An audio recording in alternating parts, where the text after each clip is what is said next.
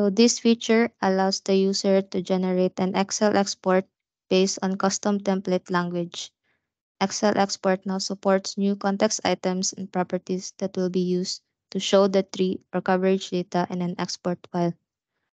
So for the tree custom Excel export, I have here a template where I specified the new label context item and a specific context items to be exported. So in the tree, let's select this item and export it using the custom Excel template. Aside from the label property of each field, tree custom Excel export also supports new context items like logwork, original estimate, remaining estimate, time spent, and many more, which you can now use when exporting data. So the export is complete. Let's take a look at the result and compare it to the template.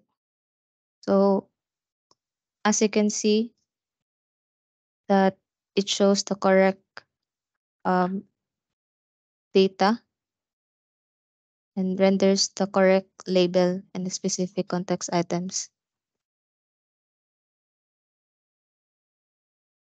So in coverage view, for coverage custom Excel export, I have here a template which contains the new coverage label property that can be used if we want to filter the exported Excel data and display fields column property.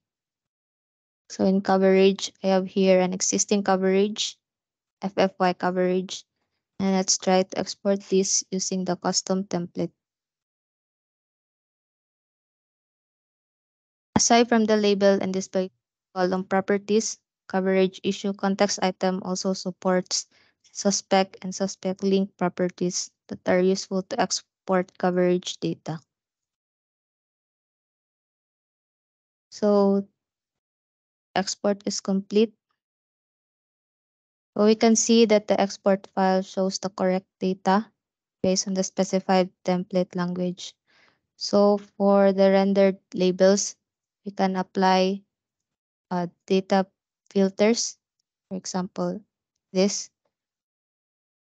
to easily navigate or filter the issue by field. Like for example, let's filter it by FFY1